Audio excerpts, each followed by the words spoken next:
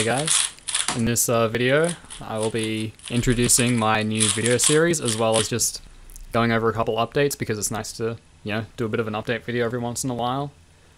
So as for this video series, the premise is very similar to Friday 4s by Felix, like almost identical, it's just more solves every week and they're not 4s because I'm not good enough to get those on cams consistently as him.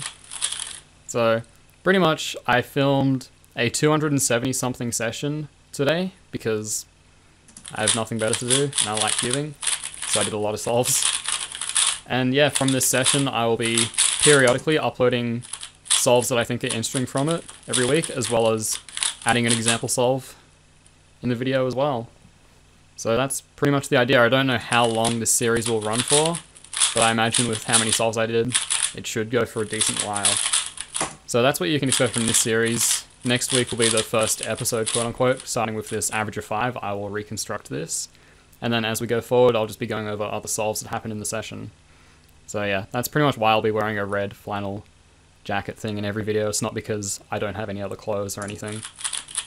So that's that. As for other updates, obviously I recently got back from overseas and I'm thinking I might make a little vlog video on that. Well, actually not little, it'll be a pretty long vlog because I was away for like 2 months. And yeah, that'd be like my first proper vlog, which would be kind of exciting.